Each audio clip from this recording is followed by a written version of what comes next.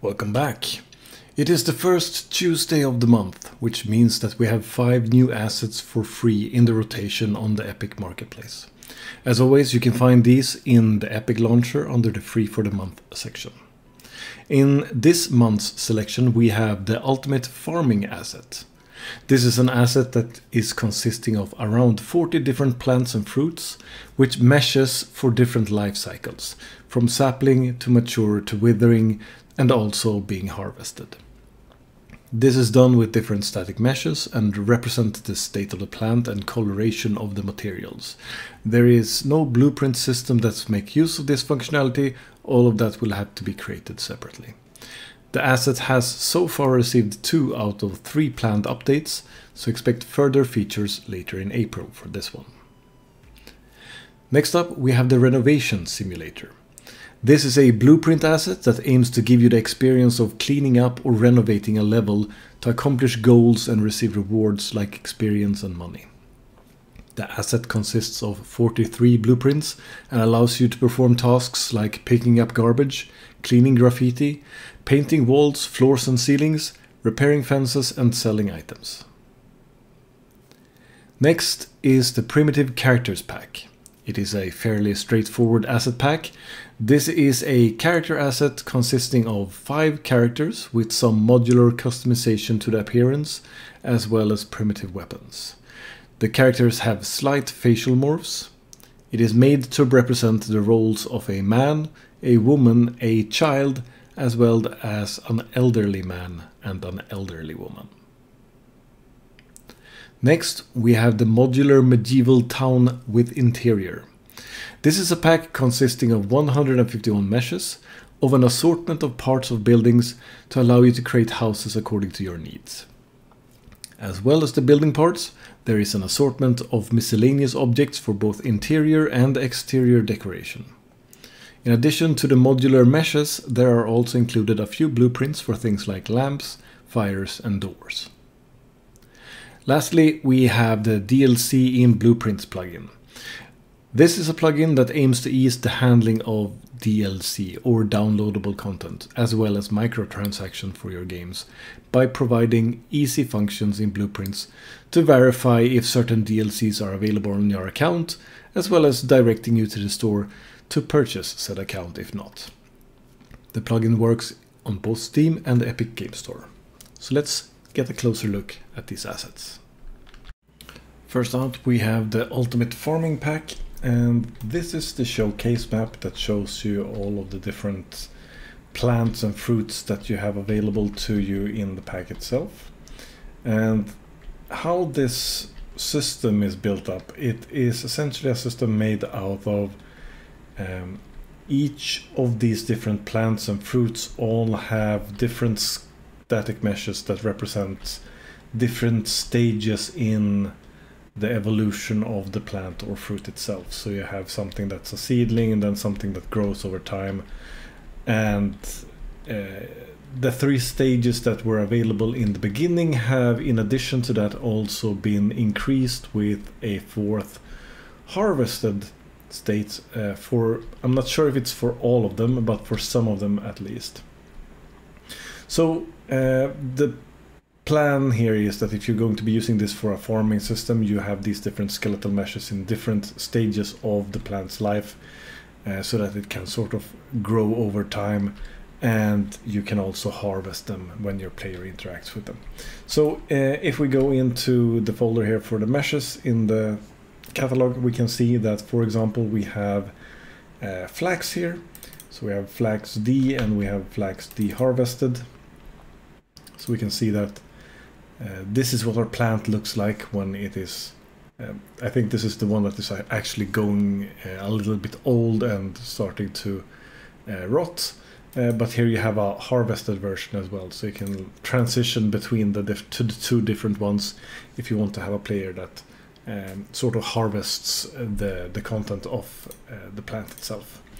And these are also organized, many of them, in an A, B, C kind of configuration, and I do believe that for the most cases these are meant to be either variations or different stages in the lifetime of the plant or fruit. In addition to that, these plants also are affected by wind, and there is a interaction, and I'm doing bunny ears now, quotation marks, for the plants as well, where you can go into the master materials according to the documentation, add a little bit of parameters there, and that will allow your character to also bend the different plants if it's out walking among the fields. So yeah, that's the ultimate farming pack. Next up we have the Renovation Simulator, and this is a blueprint asset. The idea here is that this is supposed to be like one of those games where you go and restore or clean up certain aspects of something. And in this specific game, or template, or what to call it, you have in this case 4 different objectives. You have garbage to clean up, so we can go and pick up garbage and we get some progress over here on our objective. And in addition to picking up garbage, we also have a few different tools that are available to us to do the other things. So for example, if we go and press middle mouse button, we get this wheel. We can get this little scanner item, and if we go up to a bench, we can left click on it, and that is the equivalent of selling it, which is doing that part of the objective. We can also go over here to the graffiti, and we can go and say that we want to change to different tools. We can change to the tool that cleans. We can remove the graffiti if we're close enough, like so. We get progress on that. In addition to that, we can also go up to this fence, and we can use the hammer, which is the repair tool, and we can repair the fence. And yeah, this is in essence what this simulator does. In addition to this, however, you do have the ability to do things like bring up your tablet and say you want to paint floors, for example. You can say that you want to paint them with wood. So doing that, you can go around doing floor painting. You can bring up your tablet to do some walls. You can do certain paint colors. You can go and paint something blue if you want to, or a different color altogether if you want to do that. And you have some decor. You can do roofs and such as well. So it's in essence a prototype sort of cleaning simulator kind of game with a few different parts like timers and such. Looking at this project a little bit in detail, I was not super impressed. This is done in blueprints, and the blueprints are not fantastic. They are serviceable. There are, however, instances of things I'm not super fond of, like in this case we have these widget blueprints that are on tick doing sequence things and then doing delays before they do logic, and this is a big no-no to me. So there are instances of that which is not fantastic, and I feel like the structure of the variables that are saved in a first-person character could have been made into a component a little bit easier to move to a different character, because now if you want to make use of this in your own project, you have to inherit from the first-person character to have those variables available to you. Just to show you, it's variables over here, and we have like variables that to go and keep track of how many you have done of fences and paints and stuff like that in total. It's all very cumbersome to migrate to something that isn't following this exact structure, essentially, is what I'm saying. And the project is a little bit, it looks like super busy. So I'm not sure how easy it would be to maintain a project that was making use of this when there's these cubes everywhere and such. I don't know. I'm a bit of two minds here. But anyway, that is the Renovation Simulator and my thoughts on it. Next up we have the primitive characters pack, and this is the showcase map. So here we get a little bit of an overview of what the different characters that you can make use of in this project are. They are categorized as 5 different characters, so you can see them as these 5 here, I believe. And they have a few different modular pieces that you can exchange for different body parts to get different looks. So you have everything from clothing to accessories to peg legs and things of that nature. In addition to that, you have a few very basic animations. So there's the jumping, you have the walking, the running, and that's essentially it. So here you can see a little bit more of what you have available to you. How this is grouped is, like I said, 5 different characters.